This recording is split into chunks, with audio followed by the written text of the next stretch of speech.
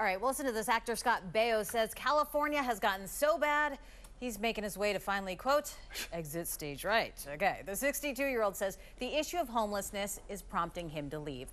In a series of tweets, he criticized California's soft-on-crime policies and said the state is not a safe place anymore.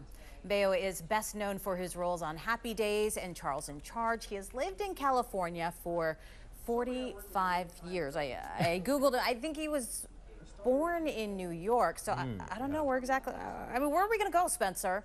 Poor Scott. We're going to miss him so much. Are you shedding a tear? Send us a card from wherever you land, Scott. Look, if you are an actor without any chance of getting a job, living in L.A. is very expensive. I'd be moving too. Oof. Yeah, there you go.